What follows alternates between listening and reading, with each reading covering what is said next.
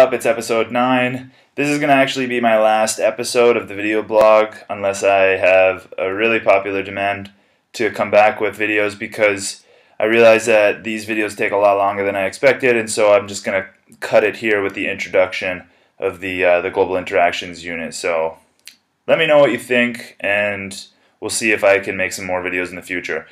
This last episode is going to be about examining the contrasting rates, levels, and patterns of adoption of an element of ICT in two countries. So I thought about choosing the internet. We already talked about the internet, and I figured what was next was mobile phones. So we're going to look at mobile phones.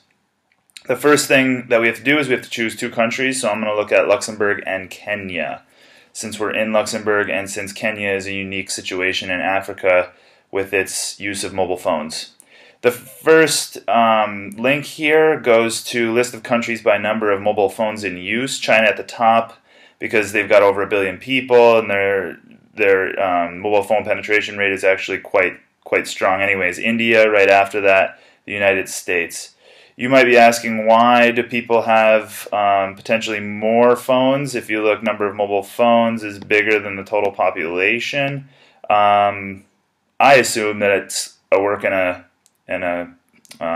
personal phone. So if you've got more than one phone, they're going to calculate that and they're going to count that into the count. So it's a bit telling, but at the same time, who's to say that more people have two phones and some people don't have any? So this is a little bit tricky, because this makes it seem like everybody has a phone, but it could be that some people have two and some people don't have any, so it's hard to say.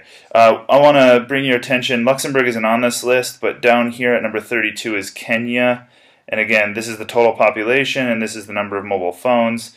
So you can see 71%, or 71 out of 100 people are using phones.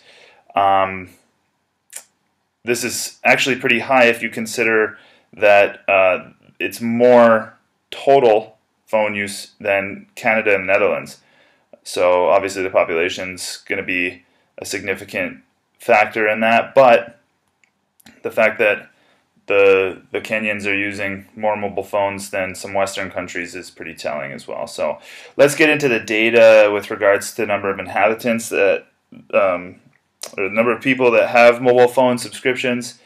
And I put a couple extra countries on here, the United States and China, just to add a bit of style to this. So if we're looking at Luxembourg and Kenya, you'll notice that Luxembourg has far more mobile phones and basically grew at a faster rate than Kenya earlier on, whereas Kenya had a delay in the number of mobile phone subscriptions that they got, but have now got to the point where they're leveling off. I predict that this leveling off has to do with the fact that either there's not enough towers in the country and so the reception is no good, or because a lot of people live in rural areas, or because people in rural areas just don't want cell phones and are not connected to the towers. So the United States and China, notice the J curve here with China and its massive growth in the last couple of decades, and the number of people using mobile phones almost basically 1-to-1. United States leveling off here,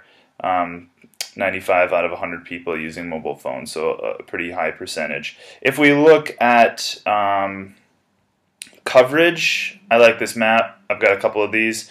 This shows coverage in Luxembourg, and if you can see here, you can kind of make the outline of Luxembourg. Basically, this is the outline of Luxembourg, and you'll notice that the area where there's high population, this is pretty standard correlation, where high population areas tend to have better coverage, obviously for obvious reasons, but pretty good coverage, actually pretty strong network coverage. If we compare that to Kenya's is a little bit spottier, as you can see. The population centers of Nairobi and Mombasa have pretty good coverage, and then as you get into the west and then to the mountains here, it's good in the cities, but then it fades away and there's not as good a coverage in the rural areas. So if we zoom in, you can actually see pretty clear what's going on there. Now I just want to zoom out real quick and show you what this looks like because it's kind of cool. You'll notice significant differences between, let's say, South Africa and population centers there. If you take a look at India and their coverage, I mean, it's pretty amazing. Thailand is completely green here with its coverage. So there are some areas around the world. Look at this. I don't know what that is. Probably a river or something.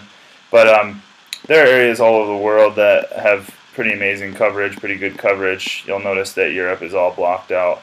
United States as well, except for the Rocky Mountains, basically. So, yeah, so there's that. I wanted to talk about Kenya too because Kenya, as far as figuring out these statistics and looking at how quickly the mobile phone subscriptions have grown, Kenya uses what is called M-Pesa, and M-Pesa basically is a mobile phone. A way to pay and to use money on a mobile phone, and it was created basically to help pay back microfinance loans and has more or less evolved into almost a full-fledged banking system where you can give money to a person that will top your phone bank account up, and then you can move money around the country, and it's allowed many different applications to take place with regards to mobile phone payments. And so M-Pesa, you got to check this out, read about it, watch some videos on it. It's pretty incredible, considering the ease of access and the way that they're adopting this ICT feature into their daily lives. So that's pretty much it. I don't really think I have much more to say than that. If you look at Luxembourg and you look at Kenya, there's a clear difference in the total number of users. Again, Luxembourg's up here. I don't know why this froze here, but this is like 140 plus. Again, working personal phones is what I believe that to be, that significant difference between 100 out of 100 inhabitants having a phone, or 140 out of 100 inhabitants having a phone. I guess that would probably be business and work, or business and personal. I'm just rambling now. That's it. I hope you guys like this globalization unit, and I hope it all helps. So study hard, and good luck on your exams.